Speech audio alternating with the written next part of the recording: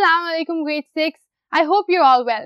मैं हूं आपकी मैथ्स की टीचर सबा और हम आपकी बुक का chapter number 5 based on integers discuss कर रहे हैं। उसमें आज we almost finished the chapter और हम करेंगे मल्टीपल चॉइस क्वेश्चन जो कि चैप्टर के एंड पे हैं। So let's get to them. So after completing the two exercises in chapter number 5 and understanding concepts of integers, आज हमने करने हैं आपके मल्टीपल चॉइस क्वेश्चन 5 जो कि एंड पे हैं इस चैप्टर के, to revisit all of the concepts जो हमने इस चैप्टर में सीखे हैं। उसके लिए अगर हम सबसे पहले अपना एमसीक्यू देखें, the first one is which is greater, -15 और -3।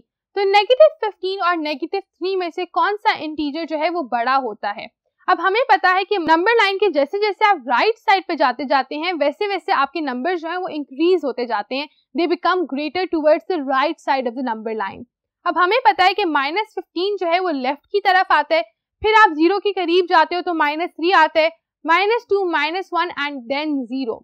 तो क्योंकि -3 जो है -15 के काफी बाद में आता है नंबर लाइन के, एंड वैसे भी ये रूल होता है कि नेगेटिव नंबर्स में जो स्मॉलर नंबर लिखा हुआ होता है नेगेटिव साइन के साथ, वो बड़े वाले नंबर विद नेगेटिव साइन से बड़ा होता है। तो क्योंकि -15 जो है वो बहुत पीछे है नंबर लाइन में, उसके बाद -3 आता है, that is why we would say that -3 is our bigger number. इसके साथ हमने ऑप्शन सी को सिलेक्ट कर लिया है for this first MCQ. Second MCQ में हम देखेंगे arrange in decreasing order. Decreasing क्या होता है, बड़े से छोटा, कम होते जाना चाहिए आपका number as you go along this order. So for that हम सबसे बड़े नंबर से स्टार्ट करते हैं, फिर उससे छोटा, फिर उससे छोटा एंटिल सबसे छोटा। So over here if you look at it, -25 है, +23 है, +13 है, -12 है और 0 है। सबसे पहले इनमें से सबसे बड़े नंबर को हमने सिलेक्ट करना है। पॉजिटिव होना चाहिए और बड़ा जो है, अब पॉजिटिव में हमारे पास है 23 और 13। इन दोनों में से बड़ा कौन सा है, ऑब्वियसली 23। तो देखिए सबसे पहले 23 कौन से एमसीक्यू ऑप्शन में आ रहा है, ऑप्शन सी में।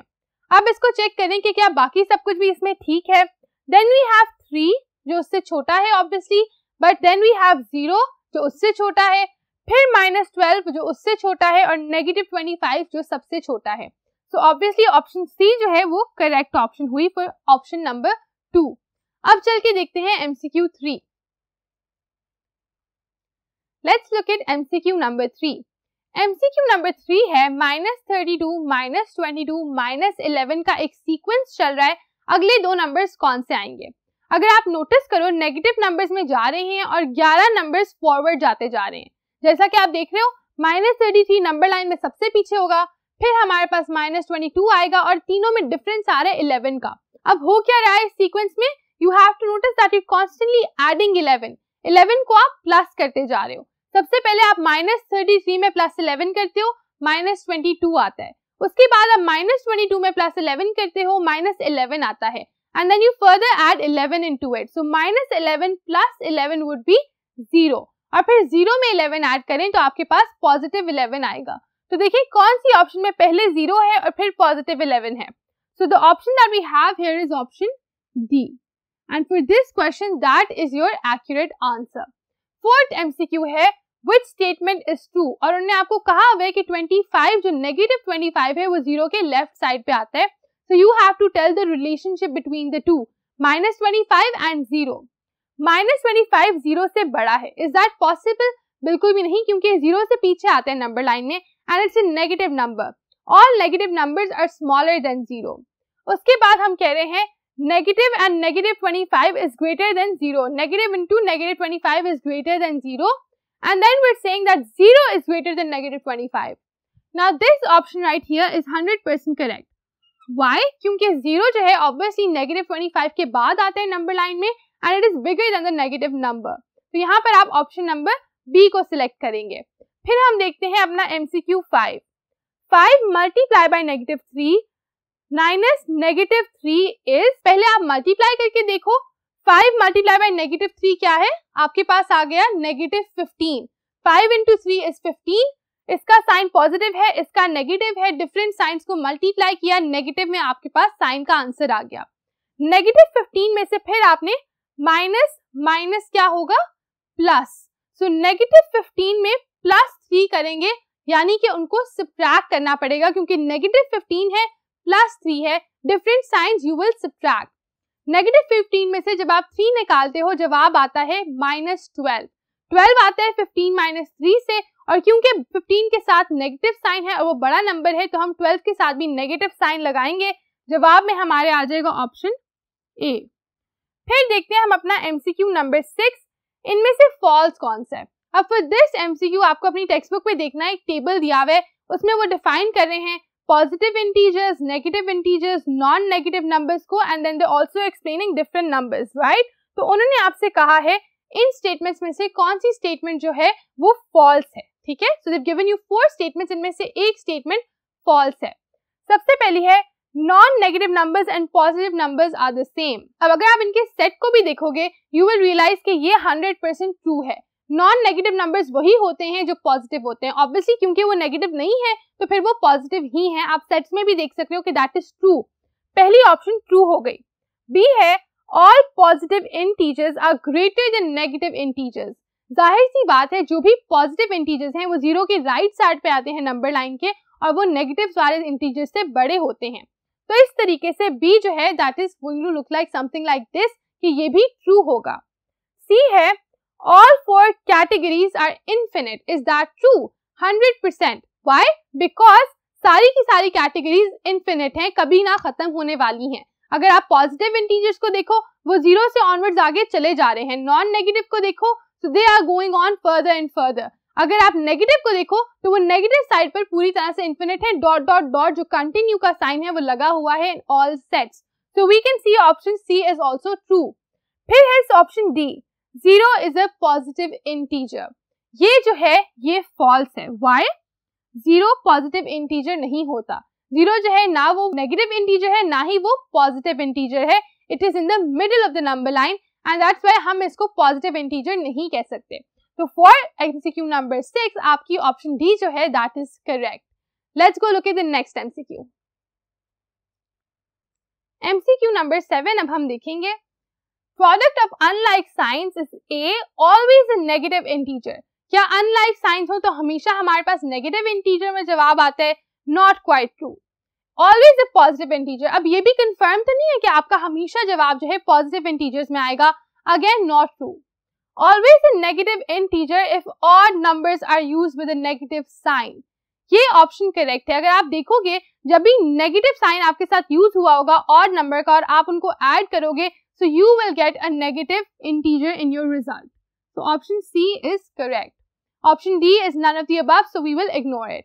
8th MCQ है distributive law of multiplication। उन्होंने साथ आपको इलस्ट्रेशन भी दी हुई है, आप देख सकते हो किस तरह से उन्होंने टेबल्स ड्रॉ किए हुए हैं, बॉक्सेस में आपको दिखाया हुआ है कि दोनों इक्वल हैं या नहीं है। सो फॉर दैट 5 × 3 + 2 जो ब्रैकेट्स में आपको दो नंबर्स दिए हुए हैं विद एडिशन सम, दूसरी साइड पे जब 5 को आप उन दोनों नंबर से सेपरेटली मल्टीप्लाई करते हो सो they are equal. If you solve this और if you look at the illustration 3 + 2 क्या होता है? 5 × 5 is 25 and then 5 × 3 is 15, 5 × 2 is 10. So 15 + 10 भी 25। तो ये दोनों बिल्कुल इक्वल हैं। और क्या distributive law of multiplication over addition जो है वो हमेशा ट्रू होता है या नहीं? सो ए ये फॉल्स है। फॉल्स से नहीं है क्योंकि हमने अभी सॉल्व करके देखा है कि ये दोनों वाकई इक्वल हैं। Not always true. Have we seen a situation जिसमें ट्रू ना हो? No we haven't. So we will go with true कि ये जो है बिल्कुल ट्रू है। डिस्ट्रीब्यूटिव लॉ जो है बिल्कुल इसी तरह काम करता है। ऑप्शन डी है distributive law works with subtraction to. That is not true. It's basically a law for multiplication और ये subtraction के साथ काम नहीं करता। आइए चल के हमारा अगला MCQ देखें। Time to look at MCQ number 9. MCQ number 9 है associative law के साथ आपको associative law की equation दी हुई है और आपने बताने की किन के लिए true है। x + y + c equals x + y + c और a × b × c and a × b × c। अब इसमें क्या हो रहा है? इसमें बेसिकली हो ये रहा है कि वो आपको दिखा रहे हैं एक उन्होंने आपको एडिशन का सम दिया हुआ है, उसमें दे first adding x + y and then adding z, या फिर वो ऐड कर रहे हैं पहले y और z को और फिर उसमें x ऐड कर रहे हैं। तो डिफाइन कर रहे हैं कि पहले दो नंबर्स को ऐड कर रहे हैं फिर तीसरे को and they are changing the numbers और आपका जो जवाब है वो सेम आ रहा है and they are doing the same for multiplication. अब एसोसिएटिव प्रॉपर्टी में होता है कि अगर आपने 3 या उससे ज्यादा नंबर्स को ऐड करना हो या 3 या उससे ज्यादा नंबर्स को मल्टीप्लाई करना हो, तो इससे फर्क नहीं पड़ता कि आप पहले कौन से 2 को करो और फिर तीसरे को करो या पहले आखिरी 2 को करो और फिर पहले को करो, that does not make a difference. And this is true for both addition and multiplication. ये हम पढ़ चुके हैं होल नंबर्स वाले चैप्टर में भी और ये हम पढ़ चुके हैं ओवरऑल इस चैप्टर में भी बार बार। सो एसोसिएटिव प्रॉपर्टी जो होती है वो मल्टीप्लिकेशन और एडिशन के लिए ट्रू होती है, डिवीजन और सब्ट्रैक्शन के लिए ट्रू नहीं होती। इसके साथ एमसीक्यू नंबर 9 भी कवर हो गया। एमसीक्यू नंबर 10 है -8 माइनस -8 इज, सॉल्व करना है इसको। How will you solve it? सबसे पहले तो ब्रैकेट को एड्रेस करें, नेगेटिव को अंदर वाले नेगेटिव साइन से आपने कंपेयर करना है। What will you get?